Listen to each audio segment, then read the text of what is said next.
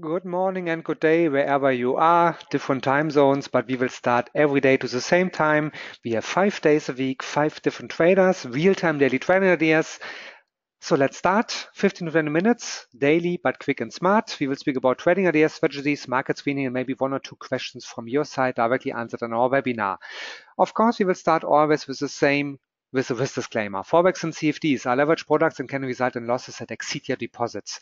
If you are a starter, please start with a demo account to make yourself familiar with trading, long and short, and your personal risk management. Check out the full risk disclaimer if you like to at admiralmarkets.com or all our other web pages if you like. This is me. My name is Jens. My English is made in Germany, but maybe, and hopefully some of my quality too, but I'm not the main speaker. The main speakers are, of course, the day traders. This is our scheme. On Monday it's Jay's day, on Tuesday it's Paul's day, on Wednesday it's Mike's day, like today. On Thursday it's Nenad's day, and on Friday it's Dirk's day. Our leading day traders live. Today's actions are tomorrow results. Yeah, and of course, we would be happy if you trade Forex and CFDs. If you do it with us, you will get lots of benefits only with us. For example, MT4 and MT5 with tuning, boosting, MT4 and MT5 Supreme Edition. You will get over 60 additional free add-ons, which help you for your daily trading. For example, choosable leverage. It's your choice if you like to get a 10 leverage or maybe 500 leverage maximum. You can choose the leverage at Admiral Markets, not at all the other competitor brokers, so another benefit. For example, best spreads for DAX 30 CFD, one of our bestseller, typically spread just 0.8. Check out all benefits where at admiralmarkets.com, of course. Of course, you will find on our webpage also our regulatory background and, of course, also our contact details like telephone, like email, or our other channels like YouTube or Facebook. admiralmarkets.com will lead you through all. And now from my side, now it's time for Nenad, our day trader of today. Hi, now it's your time, Nenad, your view to the markets. Hi Jens, great to hear from you, and as always, a very, very nice introduction. Now you mentioned leverage. I'll just be quick with these guys. I will explain. You see, this is the real account, MT5, of course, Admiral Markets, and my favorite leverage, 1 to 500. This is how I trade it. Now, people ask me, how come, Nenad, that you like that leverage much? Why you use it? So you see, guys, I just made this deposit to prove that basically you can trade successfully with big leverage. And before I show you setup, I just want to show you this example. So if I deposit, you see, my deposit was 200 euros only, and my account currently is 541. When my account dropped to 79.93% of drawdown, that is when I use this leverage 1 to 500. Because I deposit 200, I can afford to lose 200. It's not a problem. On my other account that is much higher, my leverage is, I always use lower leverage. But when you trade with lower accounts, in order to get this account even to 4-5 figures, you need to use this leverage in a smart way. So I used my leverage just to get out of these bad trades, because I had few positions running, and I had the possibility to add one more position. Okay, and I made it in a positive territory.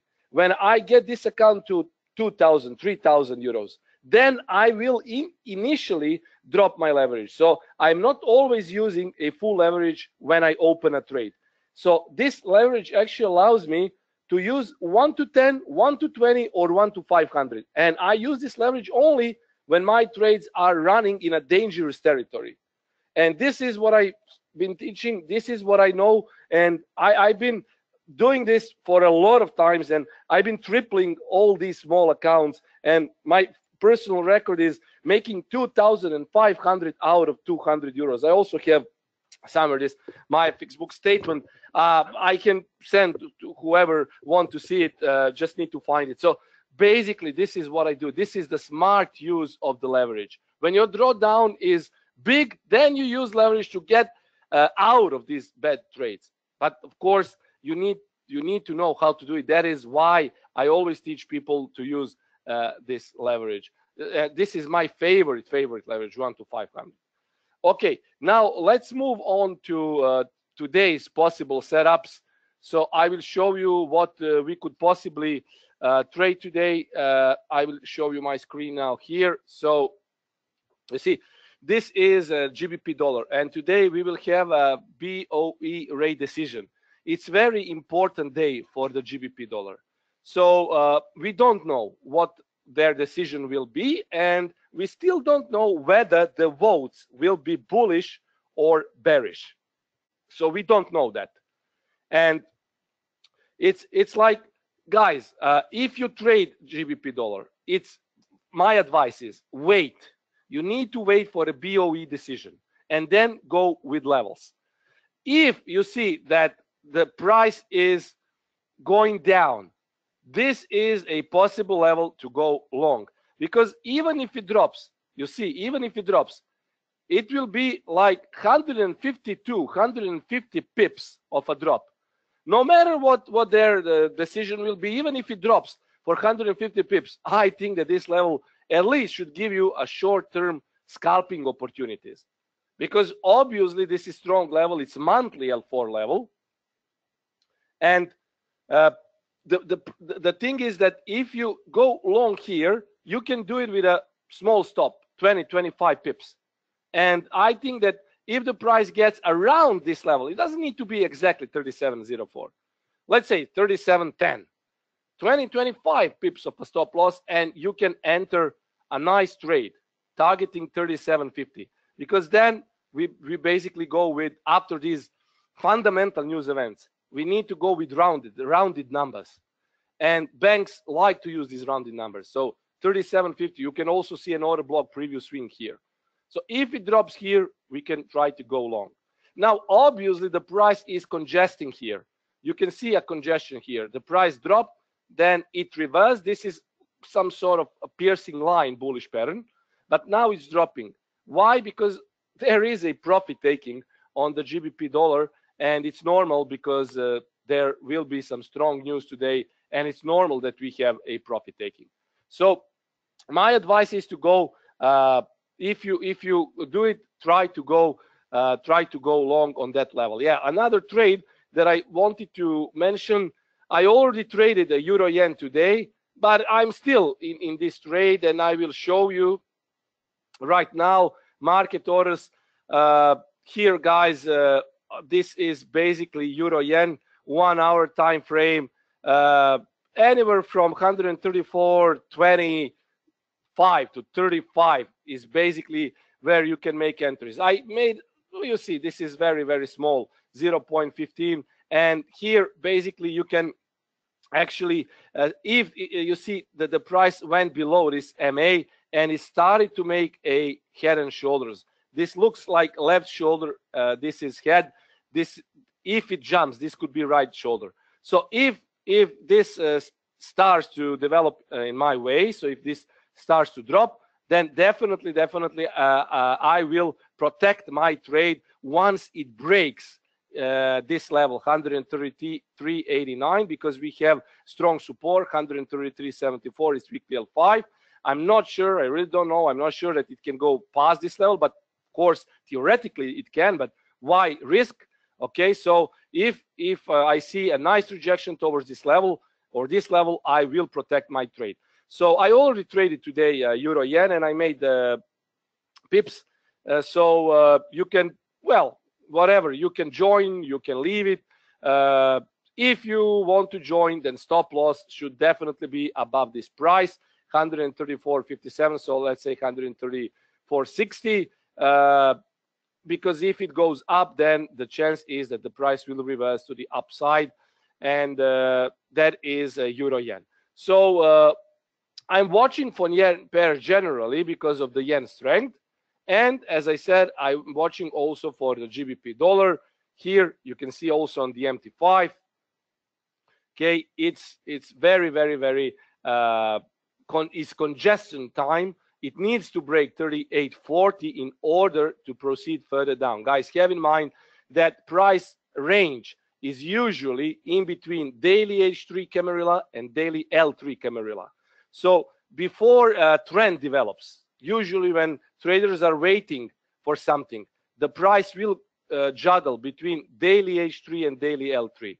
It's usually like that. And you see, Now the price went to daily H3, it rejected, now it's close to daily L3. So the only way it can proceed further down is to actually, sorry, it's actually to break this 38.40 to the downside. But then you see again, weekly L5 level 38.20. This could be good for maybe for short term scalping trades. If the price starts gradually to grind towards this weekly L5, then you could possibly get also in a scalp trade. And definitely, as I said, lower levels are good to make some. I will open this MT4. Okay, so monthly level here. Okay, for a possible short time swing trade. Let me scalp trade. Let me show you. Okay, for our time frame. Okay, 37.05. So pay attention on a bullish, on a bearish drop. This is the level to try to go counter trend.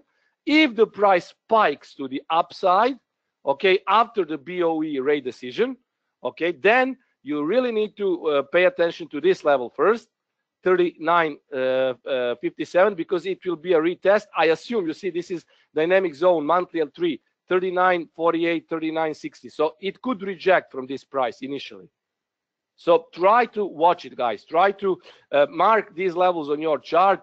I don't know which kind of pivots you use, whatever, but you know, Camarillas it's my personal preference. I really love it, and price respects it to a huge extent. So mark it down, at least these levels, 39.57. You can mark this one, 38.20, 37.05. Also ATR projection, 37.55. These are all levels that you could get into a scalp trade, providing that the price gradually grinds, not dropping. You don't want to catch a falling knife. It needs to gradually go down. Or if it spikes, it needs to gradually spike towards these levels. Okay. Now I will reply to some questions. Andre is asking why the leverage is a problem as long as risk is managed and exceeding 1 to 2%. In my opinion, Andre, leverage is not a problem at all. Okay. As Jens said, you just need to choose your right leverage. As I explained, a big leverage will help you to, guys, you know, it's psychology. I know, because I've been trading for a long time. When your account drops, you really want to get out of those bad trades. And instead of depositing more money, you can use bigger leverage. I already told you, this ESMA proposal is a pure nonsense. It doesn't lead to anywhere, what they are proposing, because traders will put more money and FCA will not like it. Instead of putting more money on your trade, you can use leverage. And it's perfectly normal. It's perfectly normal, guys. As Jens said, you need to choose your leverage. Try to use bigger leverage when you're in a sort of problem. Instead of depositing more money, use bigger leverage. And there is a big chance that if you know what you're doing, that you will be actually doing the right thing and you will be getting out of your bad trades. I already showed you my FX book, and just will show you. You see what I said on the leverage. If I'm leveraged 20 to 1 and I'm up 150 pips, I want to add my position. How is that running undue risk? So if I'm already leveraged 20 to 1 and I want to add position, if the leverage is 30 to 1, I might not possibly be adding position. So that's really stupid, and I totally don't agree. Personally, I don't agree with these ESMA proposals at all. Okay, so that is the answer to your questions. The bigger the leverage, guys, the better it is for you if you know what you are doing. Believe me, I manage so many accounts, and thanks to big leverage, I managed not to deposit more money, but to actually get out of the bad trades. Okay. Kusuik was asking how long it takes to make 200 to 2,000 euros. My personal record is 2,500, and I managed to make it in a month. This MT5 account will probably go slower, because I really don't want to risk now. There is a lot of volatility in the market, and yeah, I'm using slightly lower leverage for initial trades than I use for the account which I got to 2,500. Andre is asking, is it a possible buy on Euro 2160? Let's see. 21, yes, I think it is. Not just 2160, okay, but actually you see here it's 2175, okay. So definitely, yeah, you have a possible buy trade here. Let me see 4-hour time frame. Let me see. I think you're right, Andre.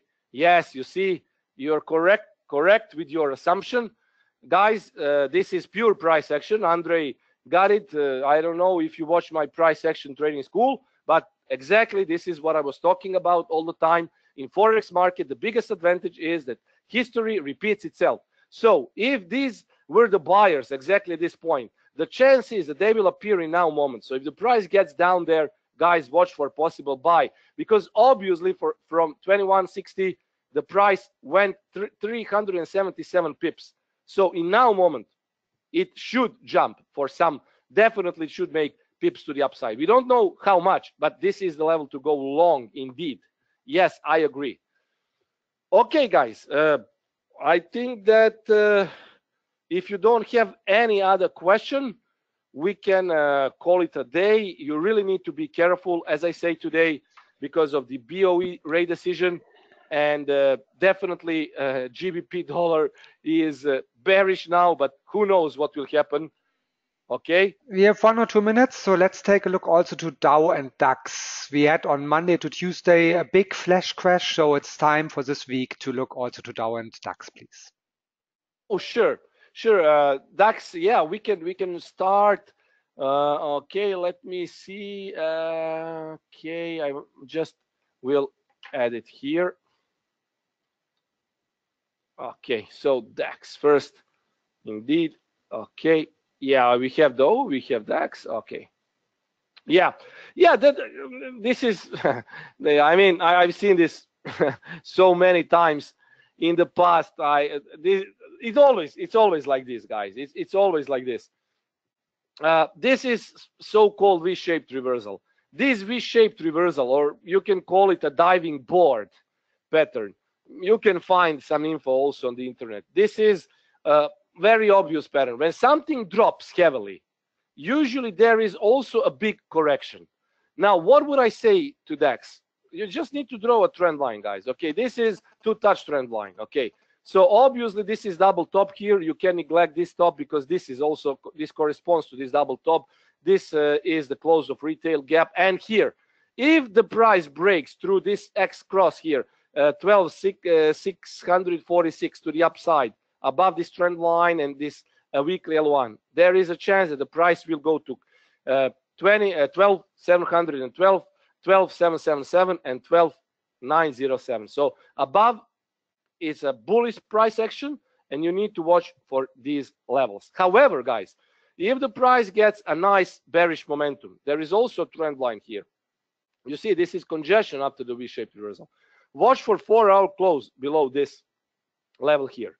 If the price makes a close here, or even better, below this weekly L4, monthly L5, because this is a strong support, there is a possibility that the price will go further down. But this is definitely a correction. And as I say, it's not a coincidence that these corrections happen, because usually, guys, when those corrections happen, big players at algos, you know, it's not like just manual traders. There are algo traders, so specialized software that also trades the price. They can also make moves like this, because it's either a profit taking from people who shorted DAX, or it's a correction by algos. So what I would say, you need to wait. Clear close above this level 4-hour should spike the price up. Clear close below the trend line, or much better, below this confluence here, 12,320, 303, definitely below 12,300, the price should go again down. Okay, I will check also. Yeah, just let me see what my trade is going. Yes, you see now I'm also in profit. The price is going as I predicted. Okay, nice. Okay, now we go to Dow. Okay, let's see here. Okay, yeah, well, it's normal, guys. It's correlation. there is a correlation matrix here. You can always use it, guys, to see the correlation between equities. Okay, so we can add actually DAX 30. Okay, and let me just check something. And Dow Jones Index, Dow Jones. Okay, add, save. Let me see. There should be a positive. Wow, yeah, of course. DAX 30 versus DJI 30. DJI 91 correlation, guys. This is very strong. This is hugely positive correlation, and you can see by price action here. You see, this is now even more obvious. This looks like V-shaped reversal, and this could be a head and shoulders. Shoulder, head, shoulder. So if the price does not break this level, or it can go like this and then reject, I mean, it needs to stay below weekly L3. This could be a rejection to the downside. I mean, even on Dow Jones Industrial, I see much better pattern than on DAX. But because they're in a correlation, okay, because they're in correlation, so it could drop definitely because of this head and shoulders after the V-shaped reversal correction. So this looks bearish to me, Jens. This looks bearish. Shoulder, head, shoulder. If it stays below weekly L3, really, I think it should drop towards these levels. Just you need to watch, guys, for continuation. So if it already started to drop, you see, it already started to drop from this minish top. This is mini top on the right shoulder, and it needs to go below this line, below this support to proceed further down towards weekly L5. But as I say, it's bearish, but it needs to stay below weekly L3. If it breaks, then it could go more to the upside, follow the same levels here. Weekly L1, Camilla, H1, H3, you need to mark it down on your charts. Yes, SP 500, every equity has a great correlation, really, between themselves. So, yeah. Yeah, Franjo is asking, are you, Franjo, you're referring to binary options, right? Yeah, I don't like binary options. If anything should be forbidden, in my opinion, it's binary options, because it's a pure gambling. It's nonsense. It's not. This is, guys, this is science. I can prove everyone that this is science. I can write a book 500 pages on technical trading. And binary options are not science. Binary options are pure gambling. So this is really something special, and you should treat it either as a part-time business or full-time job, because whatever you do, guys, you need to have your plan to trade. You need to treat it as a professional business, and this is not gambling. Trading CFDs is not gambling. Without brokers, you can't go out on these markets, guys. That is why brokers are intermediary between you and the market, and that is why we use leverage. Thank you for now. Tomorrow is another day. Tomorrow it's Friday, so Dirk will be the day trader of today. Thank you a lot for Nenad's view to the markets. If you like to see it again, a couple of hours later on our YouTube channel, youtube.com/Admiral Markets, you will find it, or just visit admiralmarkets.com or one of our other global web pages. And of course, our YouTube channel is always linked. Thanks a lot. Have a nice day. Tomorrow is another day. Hope I have you as a participant tomorrow here too. Greetings from Berlin office. Bye-bye. Cheers and trade safe.